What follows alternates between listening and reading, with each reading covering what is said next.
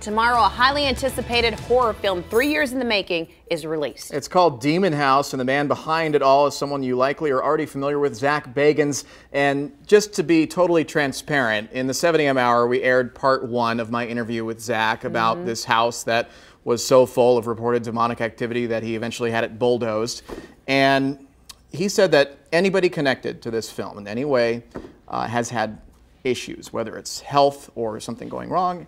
And we can't air part 2 right now as planned because our editing and playback system has crashed. So we're going to re-air part 1 where he talks about the disclaimer that viewers will see before they watch anything connected to this film. This is what it all comes down to. There was a face. It doesn't want me, it wants you.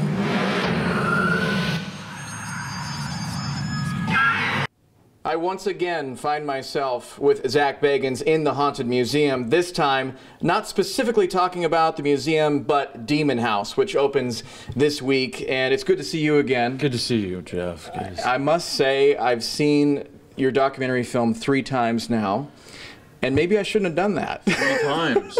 3 times. It's an interesting number, too. Yeah, and at the beginning of this film, there's a disclaimer that says view at your own risk. And that's why I say maybe I shouldn't have watched it so many times, but it's that compelling. Let's talk about that disclaimer. Why view at your own risk? I don't use that as like a marketing ploy or something like that. When I first arrived to investigate this case, I was intrigued by how many credible sources there were to experience things. And these were with people that didn't have anything to gain by coming out and saying this. These were police officers, captains, chiefs of police from 3 different jurisdictions, child protective services, everyone.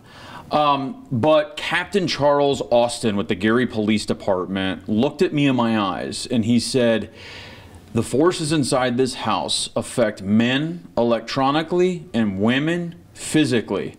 And as I started investigating, and this was over the course of 3 years, I started noticing that these forces had the power to manipulate electronic devices, change the settings in 2 different DVR systems and security systems that we put in the house.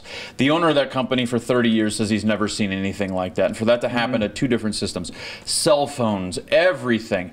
It was as if they were using these electronic devices and could manipulate them and could travel through electricity, and it was really bizarre. But whenever I spoke about these forces, things would happen around me and others. And that's why I say whenever I'm talking about it, whenever I was watching it, editing the film, things would happen to me, around me, and other people.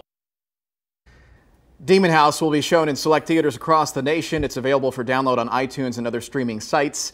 And I don't want to accept the blame for what happened with our editing and playback server, but I did spend several hours yesterday putting all of this together, and it's not working. It crashed, and we're not going to be able to show part 2. A little bit further away from you. I understand. I understand, but you can see that on my Twitter.